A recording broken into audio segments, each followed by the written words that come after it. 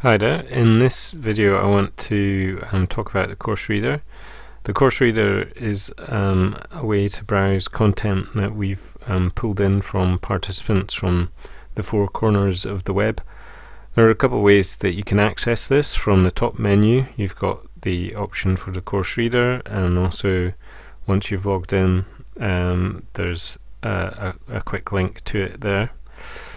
It uses a similar sort of idea to feed aggregators like Google Reader.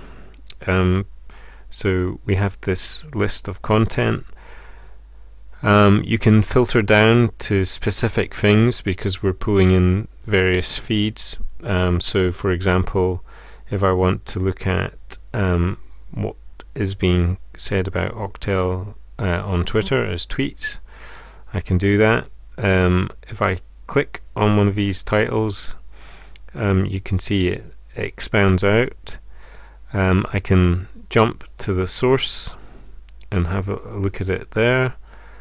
I can also share this out with someone else via a different channel. Clicking on it closes the box down again.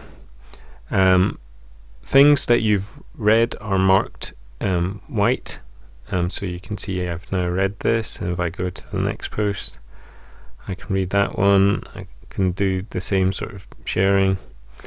We've got an option to star something, so this could be a way for you to bookmark something or indicate that you like something, and those favorites will appear on this list. So if I refresh the page,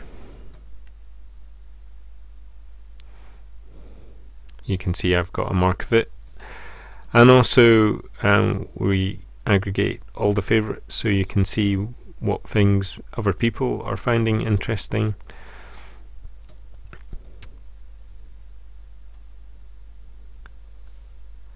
And so there you go. We hope you enjoy.